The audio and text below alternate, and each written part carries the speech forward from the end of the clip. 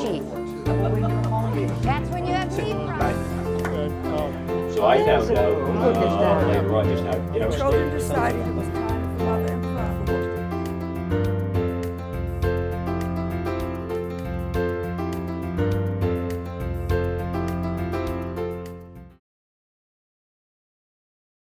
I'm the Associate Director of the Holocaust and Human Rights Center of Maine, which is located in this beautiful building on the campus of the University of Maine at Augusta.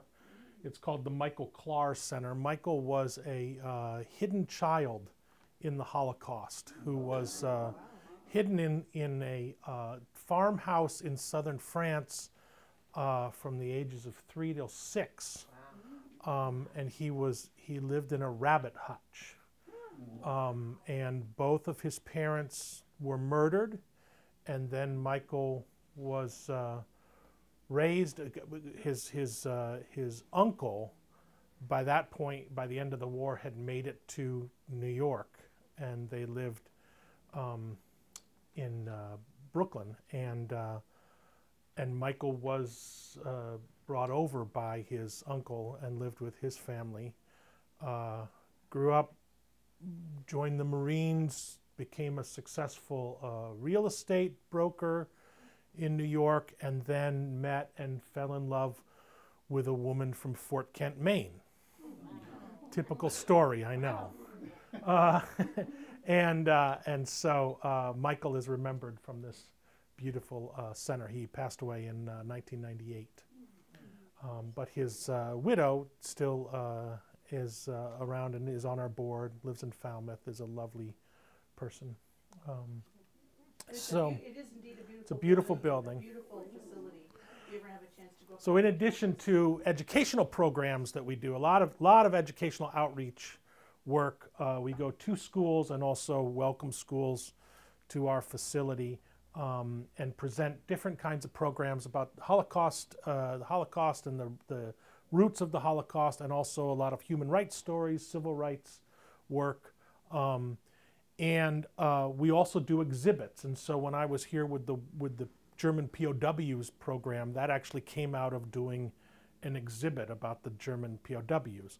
Well, as we were getting towards the bicentennial or the centennial of World War I, we were trying to figure out what we could do about World War I, and the thought I had was that the human story always is the one that I'm also a theater person and am an adjunct professor of drama at the University of Maine at Augusta, and so I'm always interested in the stories, and one area that we hadn't looked at was this idea of people writing letters home, because we know about letters, some letters in the Civil War, and some Civil War letters exist, but more letters came out of World War I than many more from World War II, of course. And so just sort of on a whim,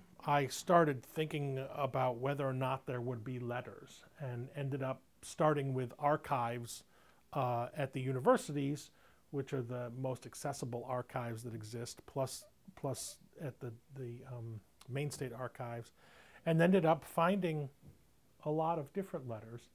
And of course, you find them, and then you have to transcribe them, and read them all and transcribe them, and really see what stories come out. So it was one of those programs where I really didn't know what it was going to look like, but it turned out to look like a pretty interesting story.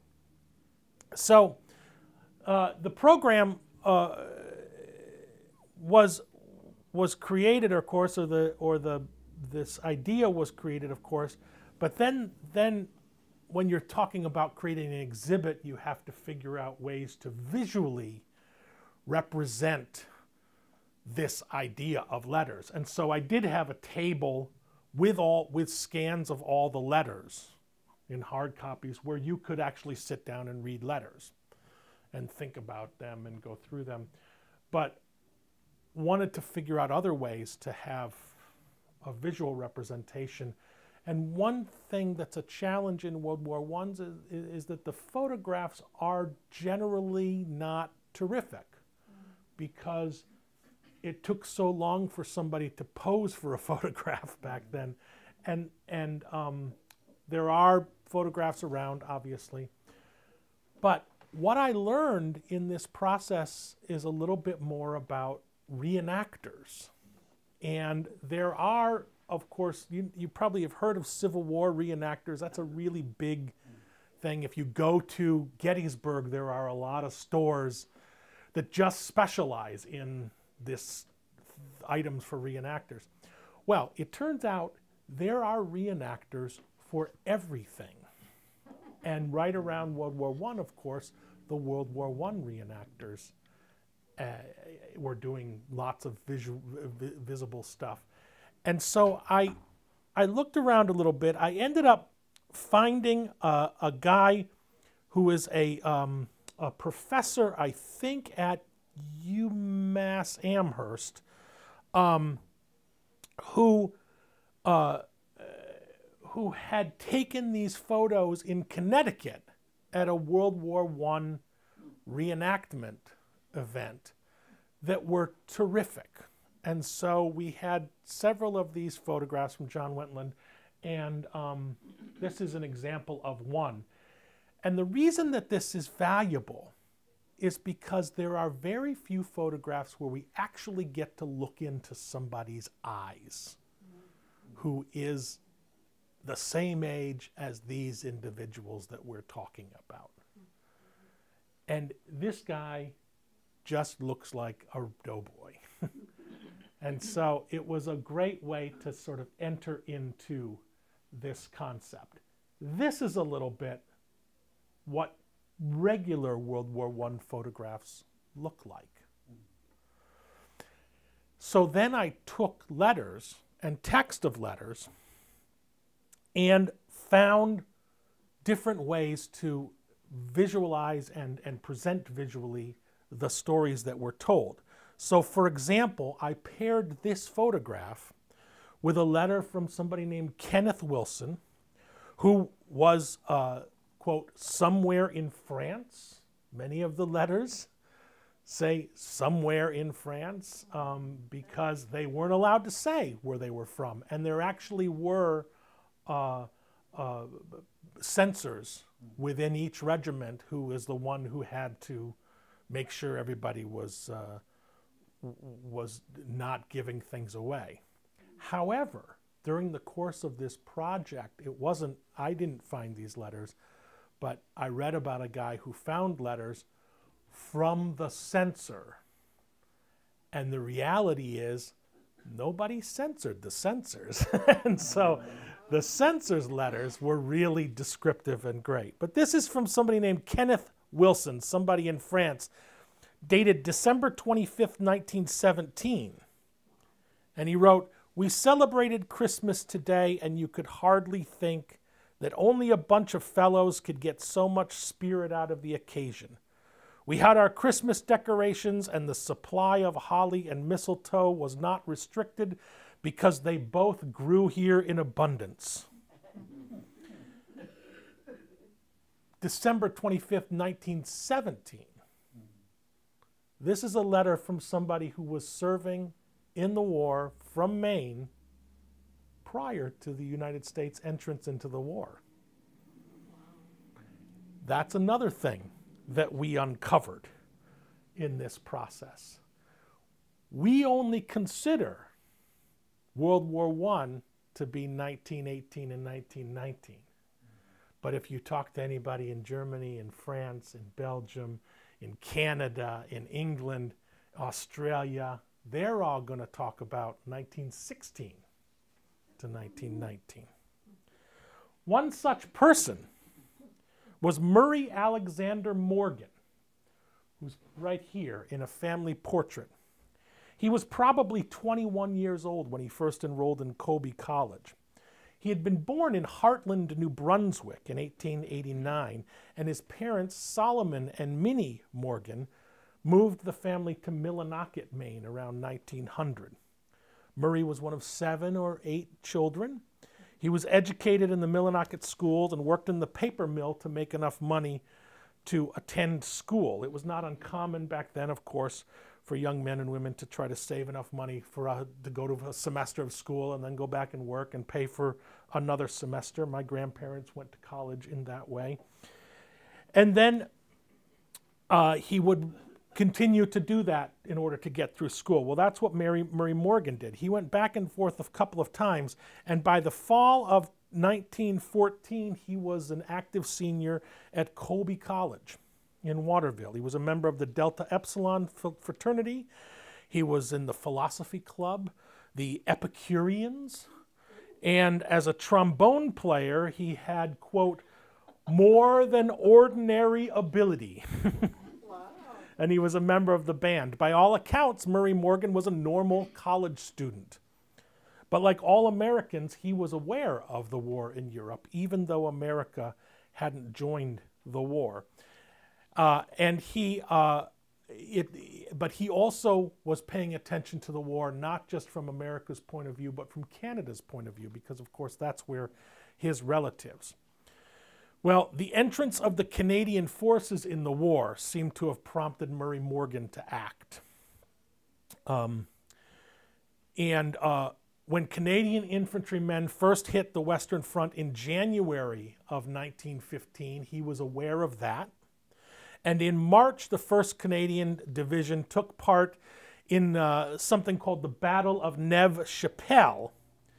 And Morgan dropped out of school just after Easter in April of 1915, and he went to Canada and enlisted, where he joined the famed Princess Patricia's Light Infantry, or the Princess Pats, as they were called. While at Colby College, Morgan had befriended a popular professor named Harold Leon Pepper, or Cap, as everybody knew him.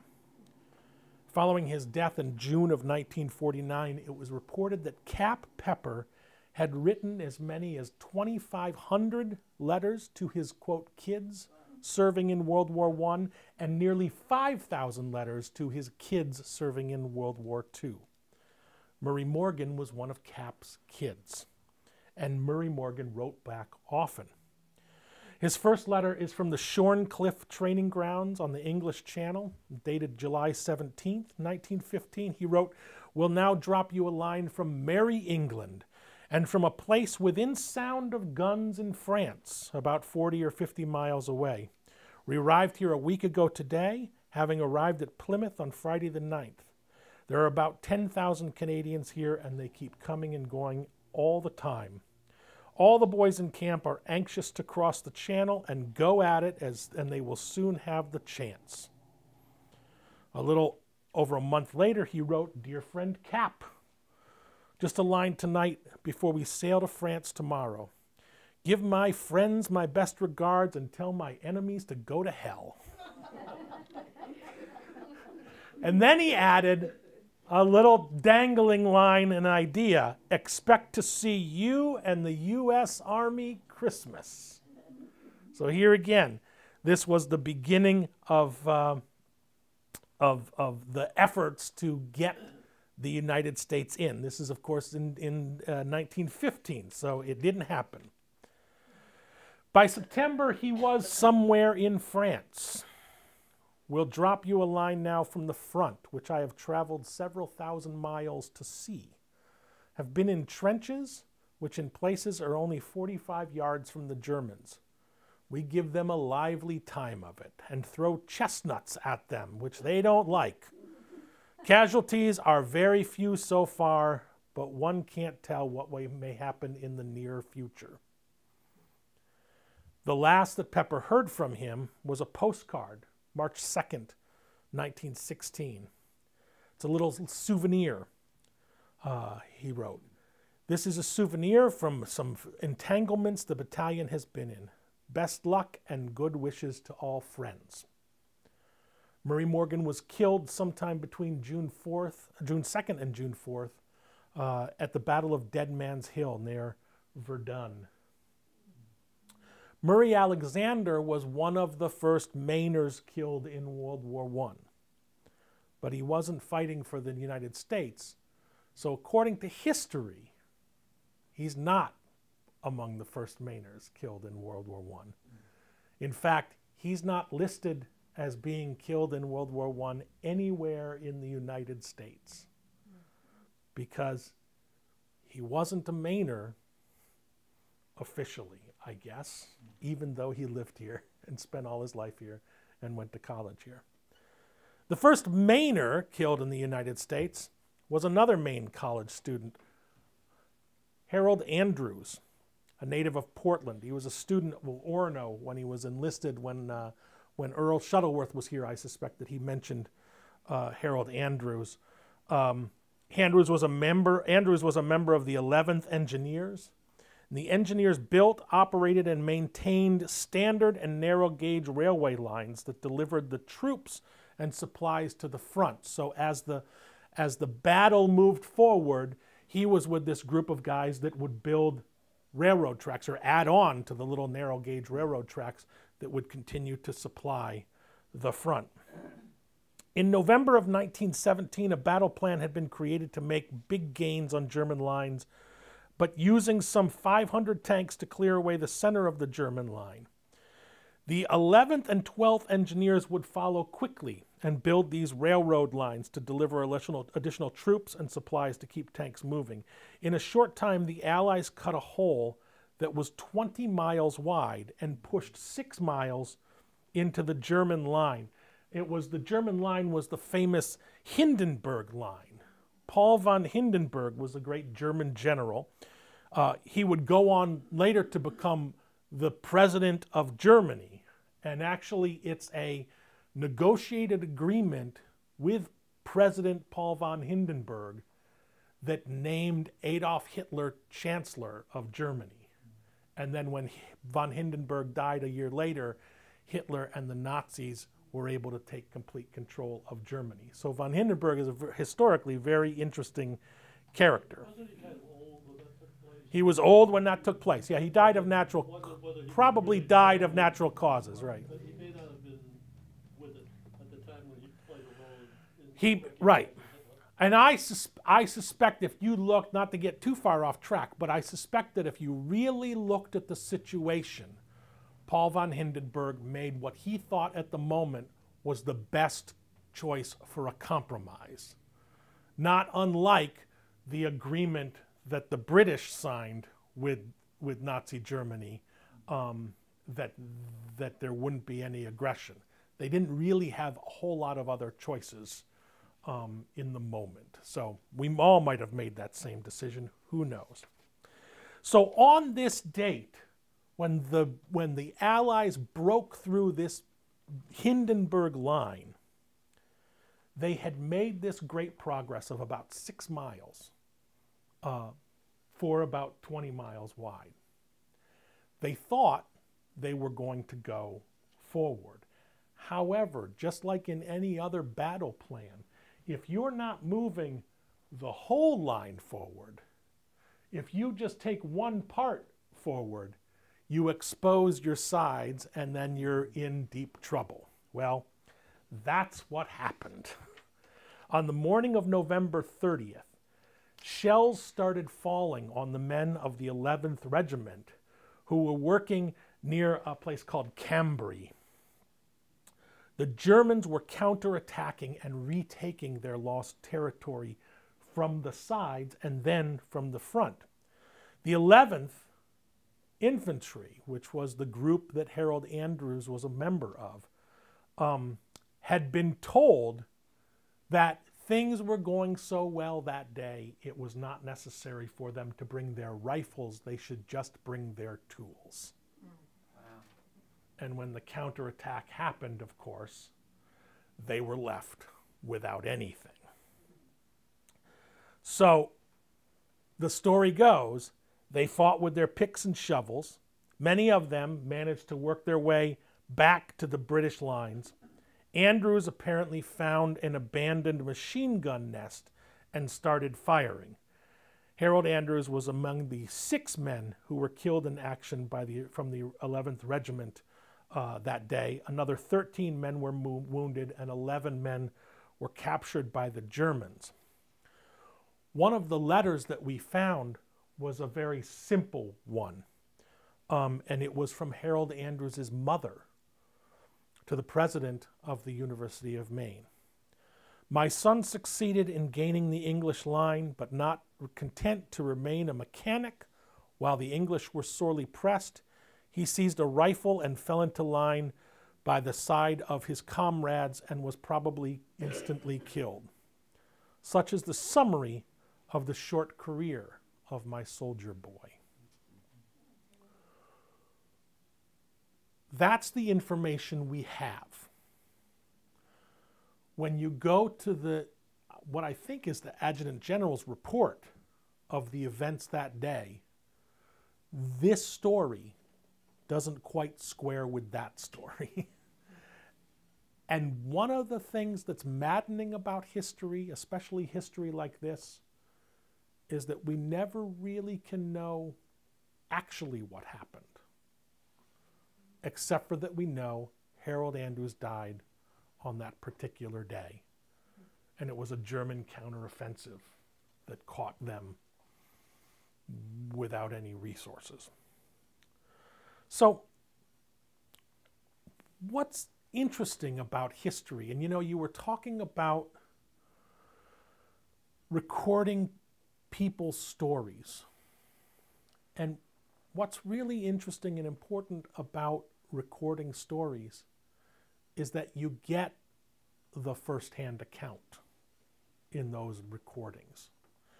It might not be entirely the truth, because we all don't always tell the truth. But we tell the story that we tell, and then it gets recorded. And we've seen this over and over and over again. And because I'm talking to the originals, I think that it's really important for you to consider, as you're thinking about this, how does your story get told? It's ironically one of the interesting history things that has come up through this musical Hamilton, that's the biggest show around the country, around the world right now, from Broadway, and it's the history of Alexander Hamilton. You might have heard about it, but it's in rap and hip hop, and the people of color are in all different aspects of the story. But one of the lines is who lives, who dies, who tells your story. And in World War I and other wars, we have so many, and the Holocaust, we have so many issues of who lives, who dies, who tells the story. So I'll just tell you a quick story about Michael Clar, who our center is named after. Michael, of course, left France when he was 7 years old and went to New York, lived his life, obviously learned to speak English, and mostly lost all of his French. When Michael was in his 30s or 40s, maybe even, he went back to this house where he had been hidden as a child and knocked on the door. The house was in way southern France. It turns out that the house had been owned by Italians, and it was an Italian family that he lived with, and they had a young girl. And there were times where they knew that the Nazis wouldn't be coming, and that they allowed Michael to come into the house, and he and the little girl could play together. But for the most part, he was hidden in this rabbit hutch, because the Nazis came through at any time. That was part of the insidiousness of the way they did things, is that you never could feel comfortable. So Michael knocked on this door, and a woman answered, and he tried sort of in this pidgin French to figure out if he knew this person. And they somehow led him to an apartment in the back of the house. And he knocked on the door in the back of the house, and he says, "Je suis Michel, I am Michael." And the woman's face lit up. She was about the same age as Michael. She hugged him, she brought him in, she told him every bit of information about his past, living at the house. She was the little girl who had played with him. The problem was, it was just Michael and her. She didn't speak English and he didn't speak French. And she was so excited to tell this story. And then they ended their meeting with Michael taking down cryptic notes and trying to figure out what she had said. And he said he would come back at some point. And then went back to the States and came back several years later, went back to the house with somebody, had somebody who could speak French. And they found out that the woman had moved and they didn't know where she was. And he didn't know her name. And he never found out the real story. I just heard that story from Phyllis Chabert a few months ago. And it's like, so heartbreaking. But that's actually part of what this is. We don't know. So going back to Murray Morgan, one of the last letters that Cap received about Murray Morgan was from Murray Morgan's sister, who said, "You were friends with my brother. I know he wrote you back and forth. The family doesn't understand why he went and joined the war. He didn't come home and tell us he was going to. He just wrote and told us that he had and that he was in France. Did he say anything to you to tell us why he did this?" There's no letter back. There's no record of a letter back. There's no mention of it from Cap anytime later on. We'll never know. That's part of how it works. So let's look at some other excerpts from letters. And these are from stories, people we don't really know much about beyond these letters. And I think you could go through and really find their military information, but I'm not sure you can find out much more without really digging into each person. But we find so much in the letters. Paul Kenniston, he wrote from the 7th, he was in the 7th Company of the 2nd Battalion. He was from, I think, Dover Foxcroft, Maine. And he wrote about getting on the train. This morning found us at the local board office where we were divided into squadrons of 8 men each. The 2 bands and a host of Dover's population escorted us to the train where a short speech was delivered. By the time the train started to a mob was present, cheering wildly.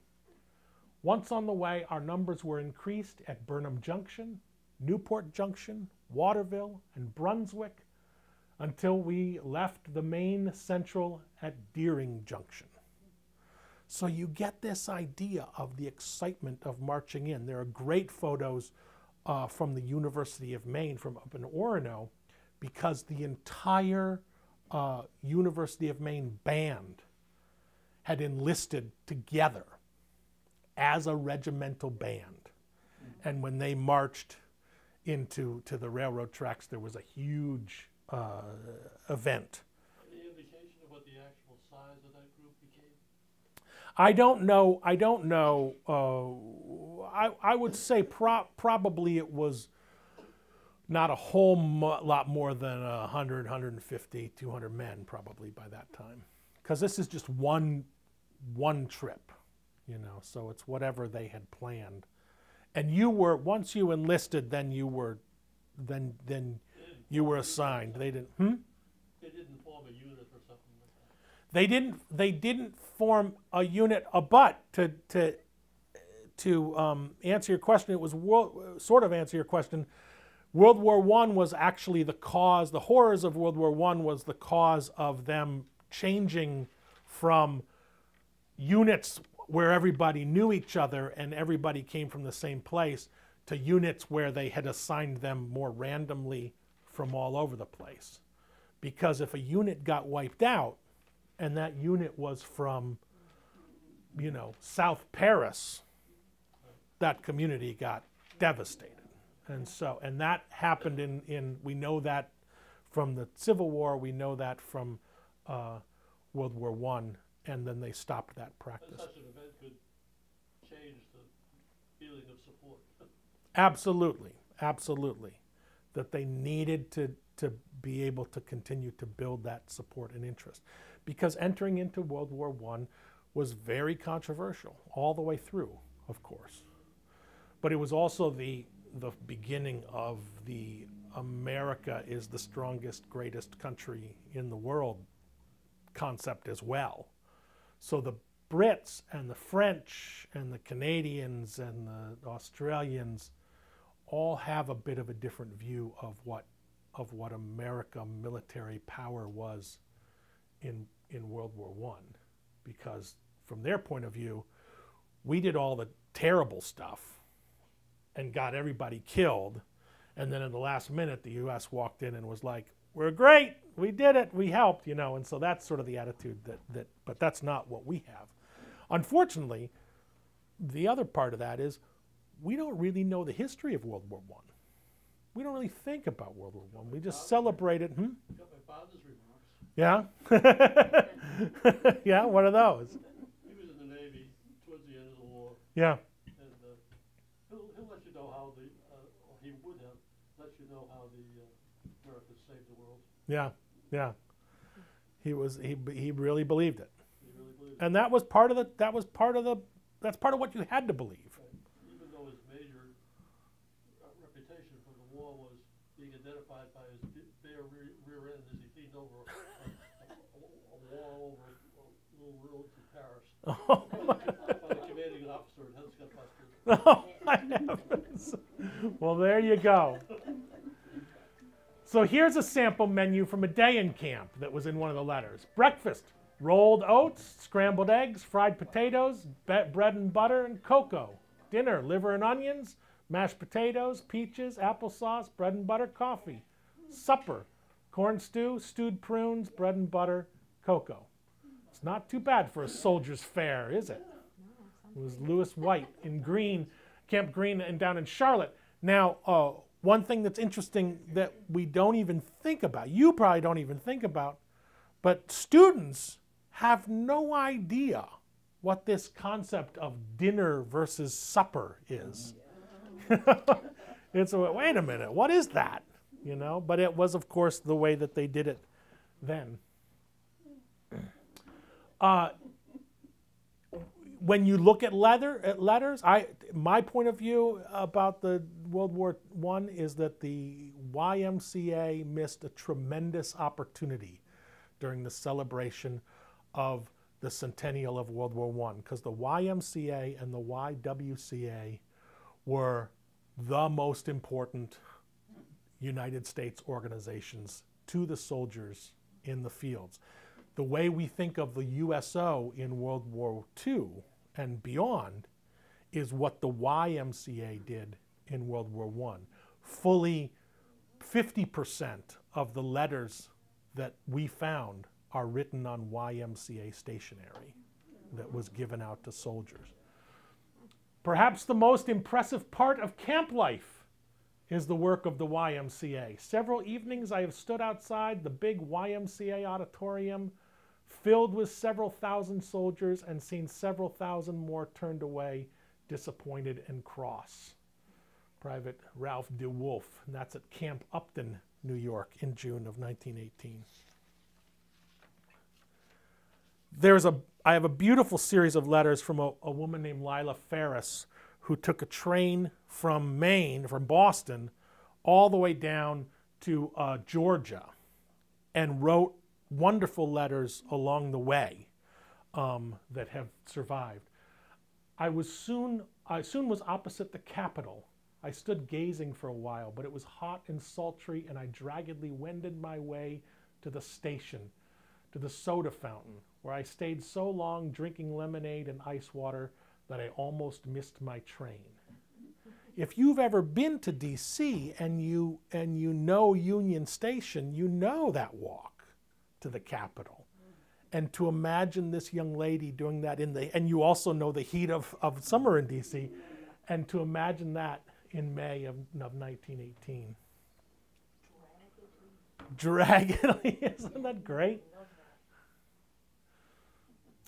Here's an amazing group of letters from a guy named Martin Phelan, who is from central Maine somewhere, and there were a whole series of these letters. My disposition and character prevents me from injuring or killing anyone.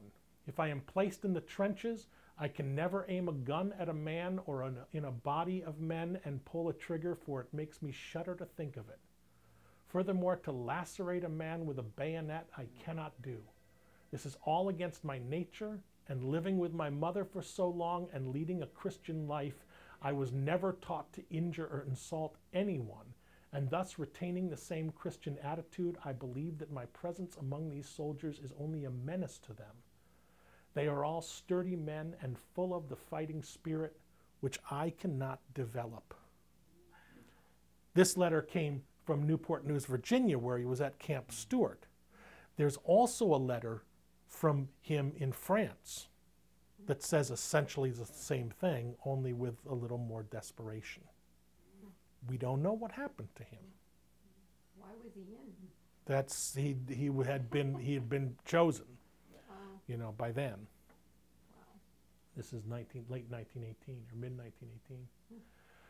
I did active duty on the USS San Diego until she was sunk either by enemy mine or torpedo 50 miles out from New York on July 19th, 1918. William Cooper, amazingly, was on 2 different ships that sunk while he was on them, and then eventually made his way to be working at the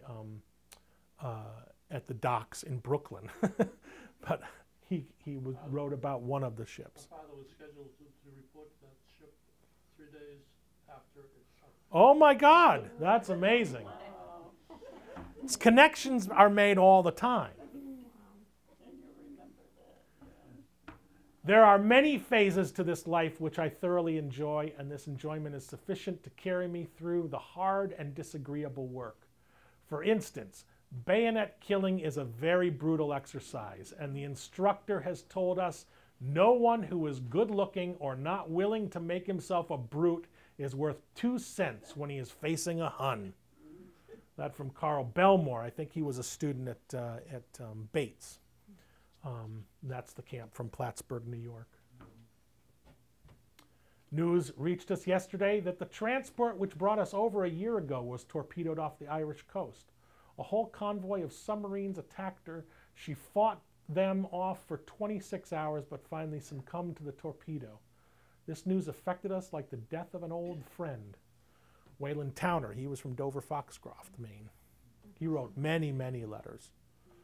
Actually, one of the interesting qualities about Wayland Towner's letters is they were so completely conversational to his family. He was like, "You said the other day, blah blah blah blah blah blah blah." It was really remarkable. Then there were also several letters as the universities started to put together their histories of students in World War I. They asked for letters from family members for those who were killed, from family members or regimental leaders, and this actually came from one of his superior officers or one of his fellow soldiers. Captain Keep and his 4 lieutenants spent the night together in a shallow depression, which was hastily dug for protection from shell fragments. It is not unusual for officers to remain in groups while under fire, but in the situation it was considered necessary to have a running guard with one officer awake and on alert at all times, and they kept together to avoid a real danger incident to walking along lines under the conditions for the purpose of relieving each other. Just before dawn, a shell hit squarely in the little trench. Henry Keep was the runner. He was the guy who said, yeah, I'll come with you guys and sit in there. And just by chance was with that group that was killed in a direct hit.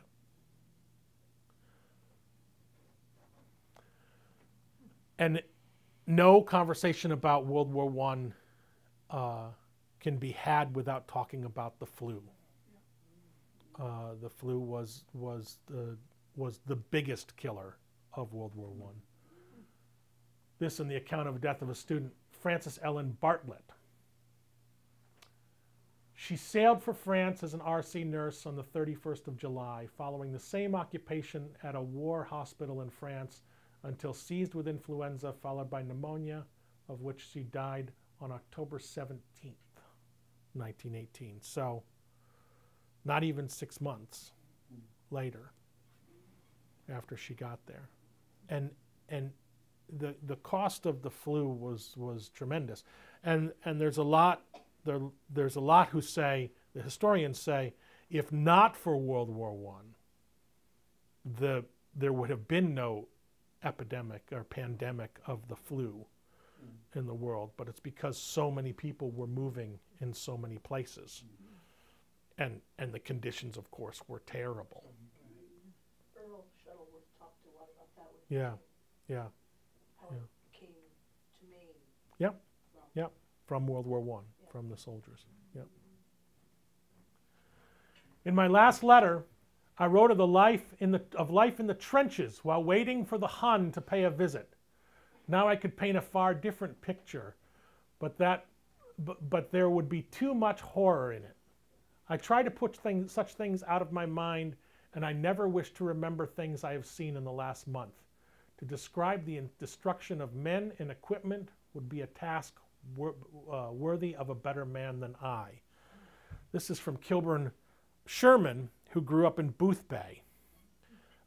Kilburn Sherman had a remarkable life. He went over, wrote a lot of letters. He was gassed, I think maybe a month after this or so. He was gassed, but then saved a whole bunch of French soldiers by carrying them. After this gassing, he carried them back and then went and got more. And on that same day, he was captured by the French or by the Germans, and he was then taken back and was held in captivity for about 3 months. They did a lot of prisoner exchanges back then, and we even have a letter that he wrote to his father from prison camp. And the letter basically says, Dad, I'm doing great. I'm in prison camp here in Germany. I'm doing just fine, in better health than I was before getting here. Hope to see you soon, essentially. In the report of the day that he was captured, that was written by the commanding officers and the researchers when he was nominated to win the Croix de Guerre, which is the highest honor the French give. It's like the French Medal of Honor. They wrote about that day. And he was gassed and carried men, helped men get back and forth. And by the time he was captured, he could barely walk. And he almost died a couple of times through the process of being a POW, and was finally released because he was so sick and they didn't want him to die as a POW. And then he was nursed back to health, and he was awarded the Croix de Guerre, and he was also then came back and was a very proud veteran, ended up being a sharpshooter with the LA County Police or Sheriff's Department, and lived in Los Angeles his whole life. The reason we know so much about him is because his nephew Barry Sherman still lives in in Booth Bay.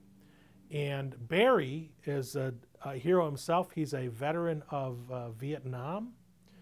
And if you watched the Ken Burns Vietnam program, when one of the things that was, there were a lot of things remarkable in that, but one of the things was remarkable was those guys driving around in the armored vehicles, and then there's a guy on top of the armored vehicle with a machine gun, but there's nothing around them to protect them. And I remember very distinctly one of them going through a ditch or something like that, and the guy's like bouncing around up on top of this vehicle. That was what Barry Sherman did in Vietnam. And he had many, many, many friends who were killed in Vietnam, and is a remarkable individual. But the pride he has about Kilburn and his father, and a younger, his father was, Kilburn was quite a bit older. His father and another brother who were at Iwo Jima. And so there's this whole family of these Marines. Kilburn was the first of them. Finally, we're realizing here, as we never did before, what it means to live in the good old United States. I mean in regard to liberties and luxuries. I used to call them either conveniences or necessities. For instance, I know you would smile to see 3 or 4 of us shaving, our mirrors hung perhaps on a branch of a tree, or a towel over our shoulders, or eating, our mess kits spread on granite stairs and scattered about the ground. That was Paul Kennison, wrote it from France. How do you spell Keniston? He spells it Kennison. That's 2 N's. Kennison is how he spells it. Because I'm part of Keniston's. You're Kenistons with a T? Or you're Kenisto. Oh, yeah. There's several of them. You probably have to think at some point they're connected, right? But maybe not. I don't know. Especially where he comes from and everything. Yeah. So, more than 65 million men from 30 countries fought in World War I. Nearly 10 men and women, nearly 10 million died. An additional 5 million civilians were killed. And in the war, over 20 million soldiers and civilians were injured. And of course, the Spanish flu caused nearly 1/3 of all military deaths. Now, World War I transformed the United States into the largest military power in the world. For many participants, it was an opportunity to stand up against our enemies, which was very exciting. And then at the end of World War I, the entire world practically got together and said, you know, this idea of a world war is so terrible, we should never do it again. That was in 1920. And so then, of course, they never did it again. There was never another war. Wait a second. If not for the end of World War I, however, it's hard to make the case that the Holocaust would have happened. Because at the end of World War I, Germany was completely crushed and just left alone. And that situation created an opportunity for this group of people to say, hey, we can actually work to make Germany a powerhouse again, to make Germany be strong and survive. And because nobody else was lending a hand, nobody else was paying attention, it worked. People started to listen to them because they didn't have any other alternative. So if if you ever hear people talk about, well, why did we do the Marshall Plan? Why was the, why did we rebuild Europe? Why did we help rebuild Europe after World War II? Well, it's specifically because the end of World War I and what happened.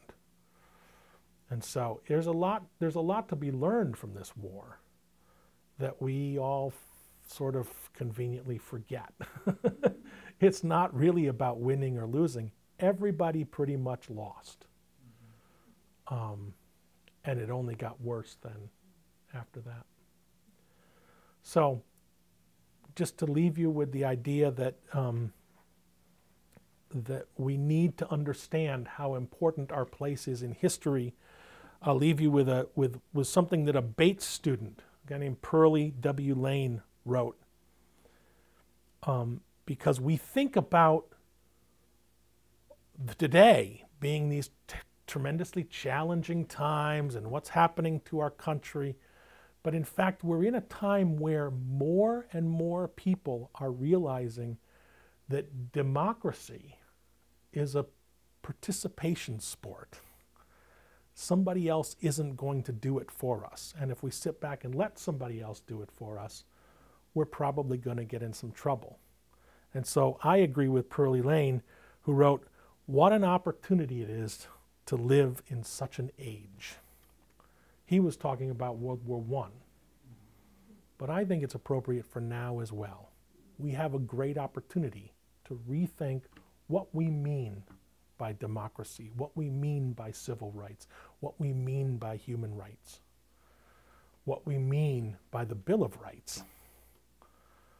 And I think as we begin a new year, hopefully we begin a new attitude, because standing and facing each other and screaming at each other isn't really working that well. So thank you very much. Have a great new year. Of course, you can ask me many